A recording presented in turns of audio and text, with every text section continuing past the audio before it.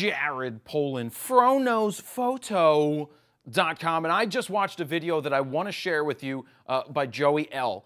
I am kind of emotionally shaken after watching it, as well as maybe visually shaken, but he went and created something called the Guerrilla Fighters of Kurdistan, where he put himself into harm's way by traveling to Iraq and then through Syria to capture the, basically the fight, the guerrilla fight against ISIS. Now, just think of that for a second. A guy from the U.S.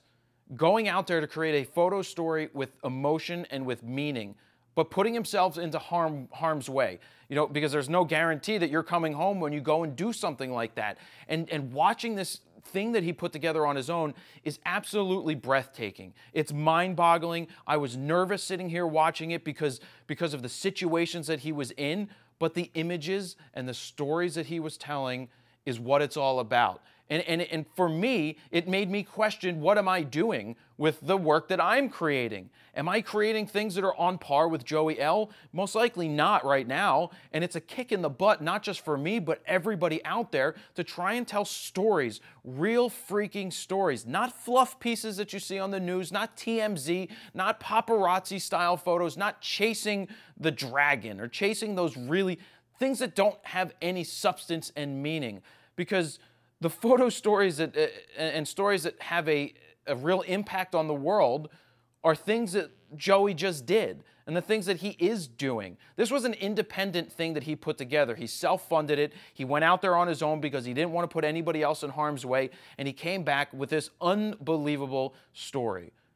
Unbelievable photos, unbelievably well written, and I sat here enthralled for the entire time. Now, I dropped Joey L a text because I wanted to see if he could get an interview for going up to New York and talk to him about this, but unfortunately he's heading out of the country to go do something else. But hopefully when he gets back, we'll be able to sit with him and talk to him about what he went through to capture this. But this should be a wake-up call to everybody out there. And I'm not saying you should go and travel to a war-torn nation to go and take photos and tell a story. I'm not saying that. But what can you do in your neighborhood? What can you do in your city, in your town, to help tell a story, to make a difference with something? Not the fluff piece, not chasing celebrity, not chasing things that absolutely mean nothing compared to what is going on in the world right now. So this was a kick in the butt for me. I hope it's a kick in the butt for you. I applaud Joey L for what he did here because this is absolutely incredible.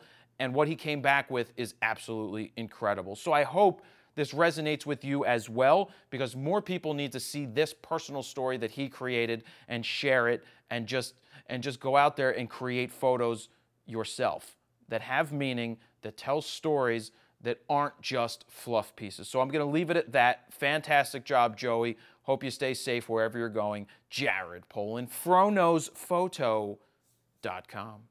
See ya.